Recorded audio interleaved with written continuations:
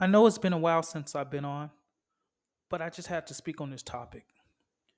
This topic is for those to open their eyes and for those to see what is happening because the world will love its own.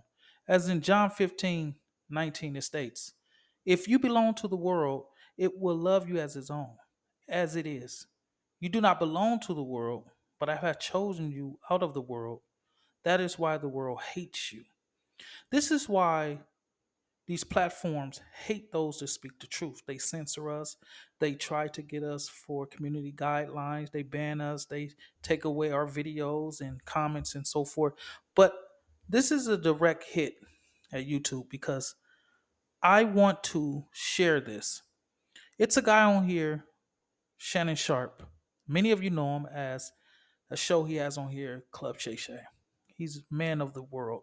We all know.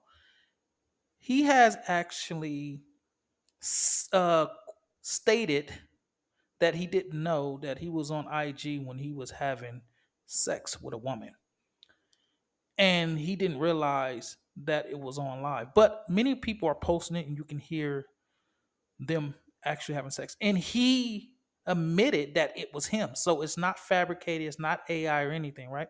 Many of people are posting this and you can hear this. You can hear this woman, moaning and groaning and all these things. But why has YouTube not ban the videos or people who are making these videos? But yet I did a video, and in the video it was reference of how these kids be vaping and so forth. It was an educational for parents to say, hey, watch your children because you don't know what they're doing, right?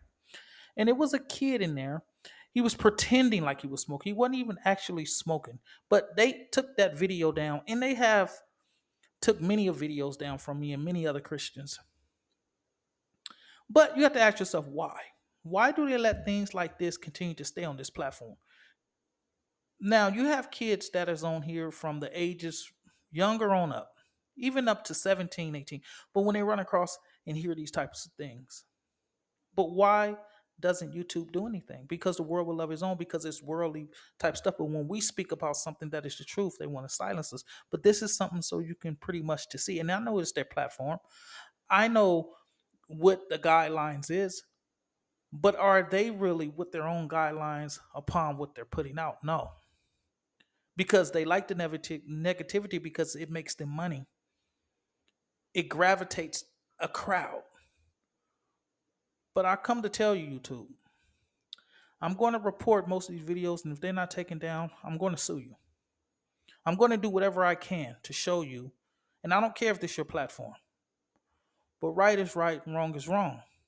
But in today's world we live in, good will be called evil, right? And evil will be called good. But this is what we have to watch for.